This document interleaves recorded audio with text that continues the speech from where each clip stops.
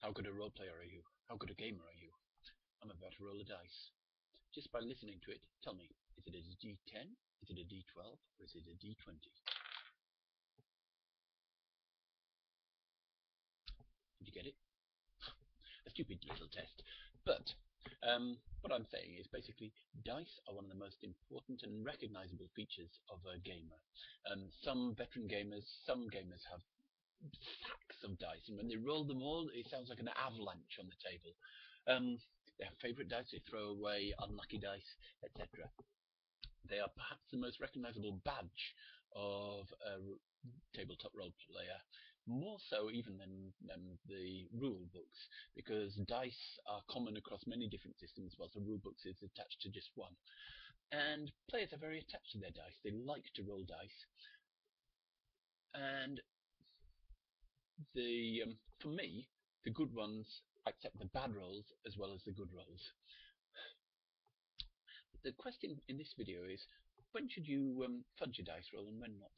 Back in the early 90s, I played my first game of Rollmaster. I created a character who was a veteran soldier joining a party who'd been charged with defending this village against unknown attackers that were coming at night. Now, we questioned the surviving villagers and interviewed them, but they gave us very little information. They'd seen nothing. They stayed huddled up indoors and heard stuff, but people just disappeared and they didn't know what was going down. With so little information, my sergeant did the only thing he really knew how to do, which was he was good at digging trenches. Up the hill he went, chose a good place overlooking the village, dug his trench, covered it with camouflage, and sat down for the night with his beaker of ale to watch what was happening and get an idea. Now, whether the attackers had been watching him or not, they arrived. They were aliens, and I reckon they'd seen him building that trench, but maybe they just made a good perception roll. Whatever it was, they attacked. An energy weapon when he had only a part of his head exposed between the cover and the trench, but 0066 hit him and turned his brain a liquid. That was the end of him.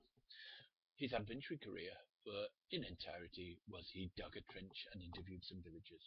Not a thing of epic memory, but it stuck on in my memory because it cut something short. I enjoyed that experience because that was my first experience of Rollmaster. I'd played D&D loads of times, and in D&D, you need a run of bad luck to get even close to death, and if you are there with the possibility of dying. In Rollmaster, the possibility is always there, and I don't know whether overall I like that system. I prefer. I like to go with dice rolls, but if one unlucky dice roll can wipe out a favourite character in a second, I'm not sure I like that amount of vulnerability. Somewhere in between the two would be ideal. And saying that, I like if this had been my first adventure, I would have hated it. I spent hours or a lot longer preparing this character than I ever spent playing him. There's very little payback, and if it had been my first encounter of role playing, I probably would have left disappointed and never come back. In that circumstance, I would have suggested fudging the dice roll and ignoring the death. Not something I generally go for. Which comes down to my basic guidelines. Fudge only for beginners, for novices, to draw them into the hobby.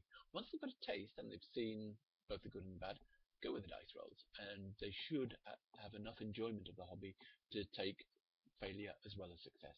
Because failure, I call it failure, but actually it's not failure, it's just another interesting story, and we're here not rolling a 1, rolling a 20 is not memorable. It's the effect of that roll that you remember.